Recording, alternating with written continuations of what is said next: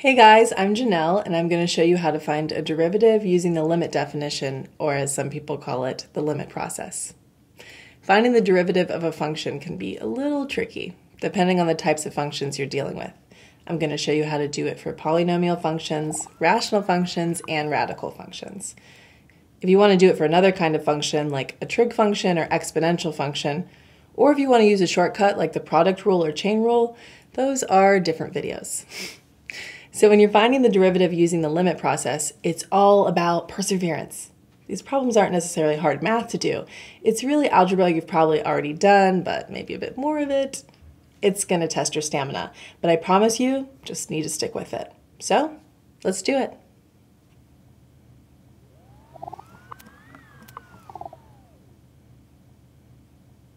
So if you have a function, you can define the derivative of that function with this limit. This is the limit definition of the derivative. I swear I didn't make this up. There's a lot to say about where it comes from, but right now I'm just going to show you how to use it. I know it may look overwhelming, but we'll take it step by step and it'll start to make sense. The basic idea is we'll take the limit definition of a derivative and we'll rewrite it with the function we want the derivative for. We'll then try to find that limit and the result is the derivative. Okay, first I'll show you how to do it with a polynomial.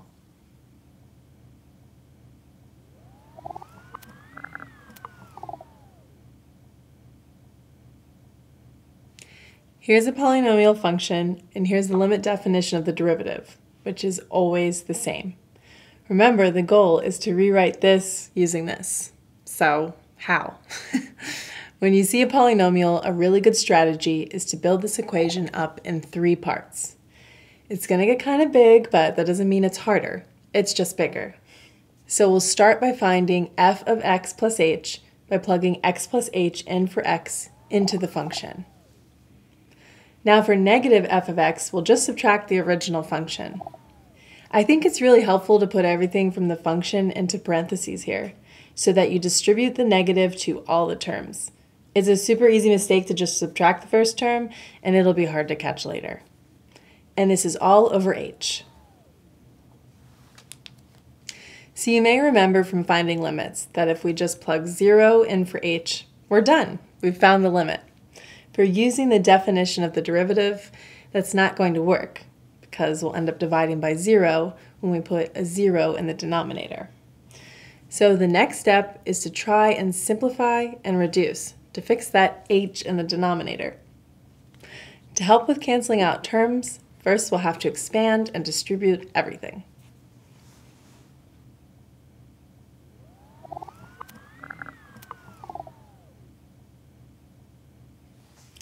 As you can see, I have FOILed, distributed the 3, and distributed the negative to everything that's in the parentheses on the end.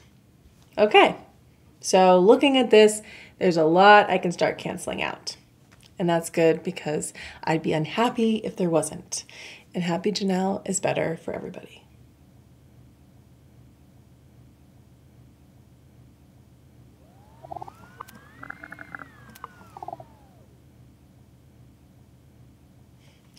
Okay, it's reduced and not looking so crazy anymore.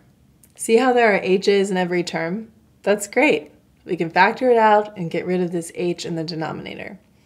When you're finding the derivative using the limit definition, factoring out an h in the numerator is going to come up a lot as a way to cancel the h in the denominator.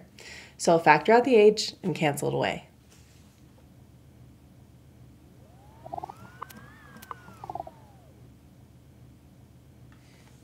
Finally, with no h in the denominator, I can try direct substitution, which because the limit is as h approaches 0, means just putting 0 in for h.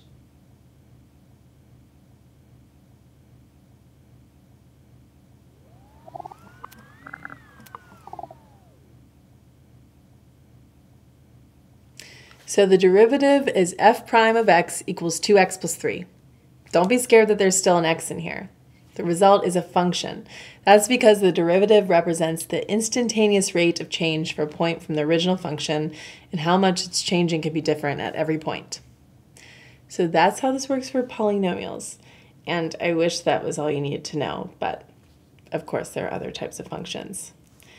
Now I'll show you how to do it for rational functions.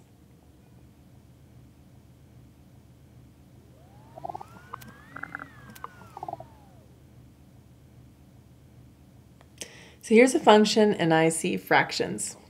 You might see a rational function and think it's going to be a lot harder to find the derivative, but you can totally do this with the limit process. I'm going to start by doing what I did before, rewriting the limit definition of a derivative with the function we want the derivative for, and we'll figure it out from there.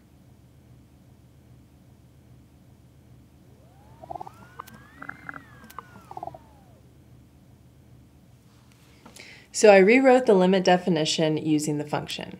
To do that, I plugged x plus h in for x into the original function, subtracted off the original function, and divided it all by h. Okay, this is a mess, but we can clean up the mess in pieces. Where might be a good place to start? There are two fractions in the numerator. I don't like that, and you probably don't like that, right? So a good place to start might be to find a common denominator for those fractions. Because of how the limit definition works, if you start with a function with fractions, you're usually going to need to find a common denominator.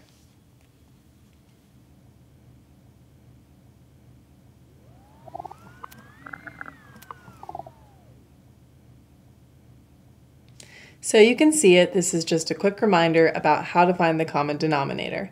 The common denominator needs all the unique pieces of both denominators, including the 2, the x, and the x plus h.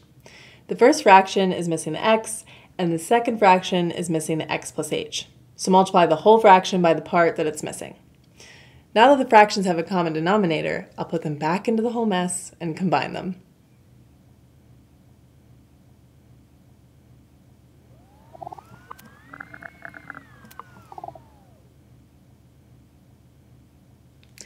Now the fractions have been combined and x has started canceling out. That's always a good sign, but what now? This is still a complex fraction and that's not good. Now seems like the right time to get rid of the h on the bottom. But how do you do that? Multiply by the reciprocal of the denominator. Again, if you start with a function that has a fraction, it's pretty likely you end up multiplying by the reciprocal to get rid of the h in the denominator at some point.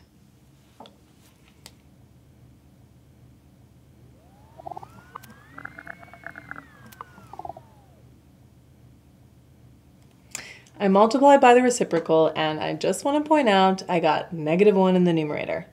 It's really easy to forget negatives like that, so be careful. Now this is looking kind of okay. And remember, the goal is to get to the point where direct substitution is going to work. Once you get to the point where the denominator isn't just h, it's a good time to try direct substitution.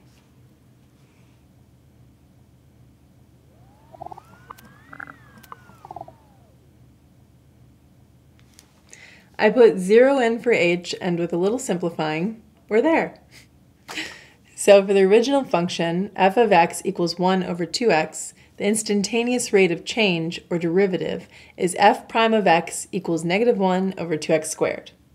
So the two real tricks for rational functions were really just finding a common denominator for the fractions in the numerator and multiplying by the reciprocal to get rid of the h in the denominator. Okay. So I want to show you one more thing that comes up, radical functions.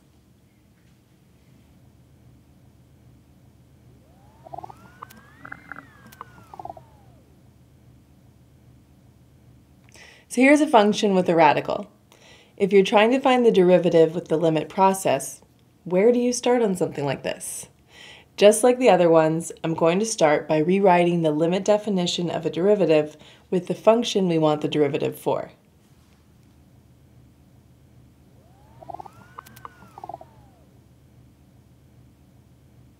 So I substituted in x plus h for x, subtracted off the original function, and divided it all by h.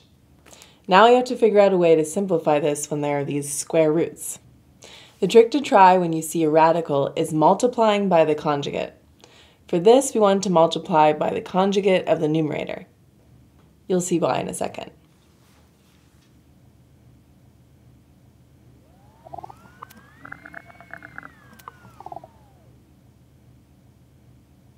If you forgot everything about a conjugate, I'll show you quickly how it works. The conjugate is the same binomial, except the sign in the middle of the terms is flipped. Use the FOIL method to multiply it out. What's nice is with a conjugate, the middle terms always cancel out. Also, when multiplying a radical by itself, the radical goes away and you're just left with a radicand. Okay, back to finding the derivative.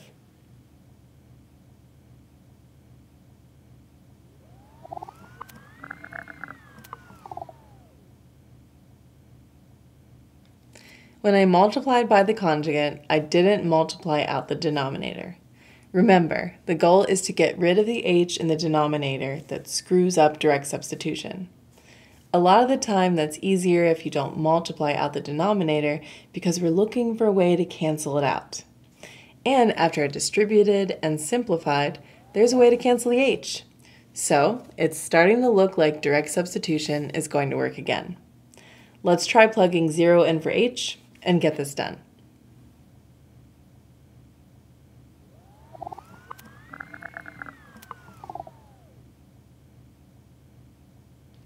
And after substituting 0 in for h and a little simplifying, we have the derivative, which is f prime of x equals 2 over the square root of x. So remember, if you're trying to find the derivative for a radical function, a good thing to try is multiplying by the conjugate. I really hope this helped you understand how to find a derivative using the limit definition. It can be a mess, but if you push through the mess, you can find the derivative. I know it's a lot to wrap your head around, but remember, you don't have to like math. But you can like my video. So if you did, please like and subscribe.